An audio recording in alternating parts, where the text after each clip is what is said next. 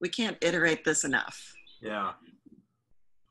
And unfortunately, you can't see my LinkedIn marketing thing, but it's linkedin.com.in Matt Shear. And honestly, I've seen some very unique ways to use that. I know of a two-star journal that has his headline as his custom URL, but it's something simple so people can find it. Right.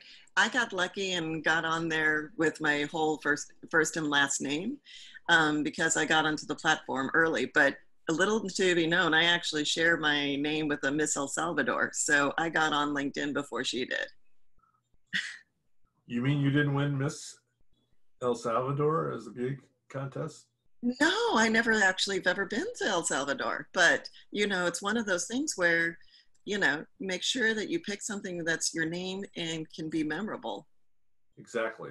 And sometimes if you have a name like Smith, Bob Smith, you can put something else there like Bob Smith, builder, or Bob Smith, public relations, or something like that. That kind of distinguishes yourself. Yeah. But can you explain maybe why you chose Lighthouse Keeper?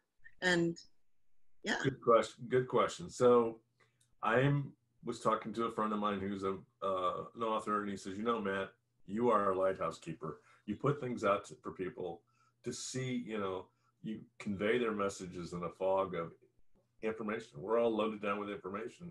So as a lighthouse keeper, you help your clients focus their message on their target audience. And Liz, what is a gunslinger?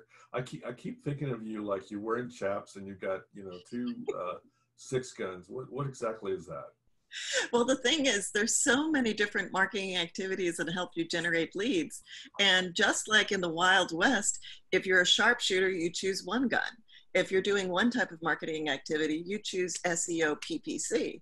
That's a different than creating content and copy that's heartfelt and emotional appealing. So in cause marketing, that's different.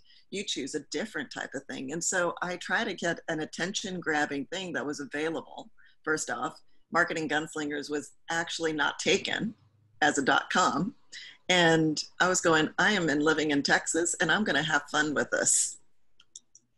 Um, Derek asked the question. I just saw that, and we're going to talk about that. Derek, he asked, how do you create the right photo? And you are in the right webinar, my friend, and we will address that in just a few minutes.